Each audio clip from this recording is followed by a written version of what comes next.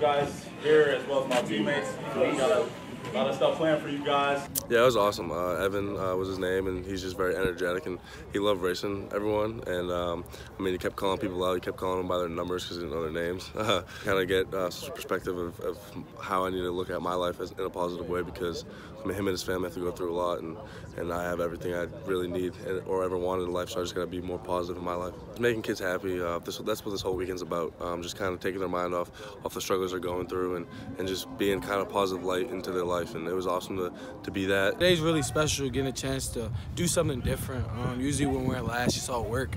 So this was super fun. I love Penn State. I love everything that has to do with like Thon and the whiteout, and I mean everything that has to do. Everything about Penn State is just awesome, and that's why I chose to come back. And I'm just not ready to let this thing go. And Thon's just an incredible experience to be a part of. And I'm just thankful that every single year I can be a part of it.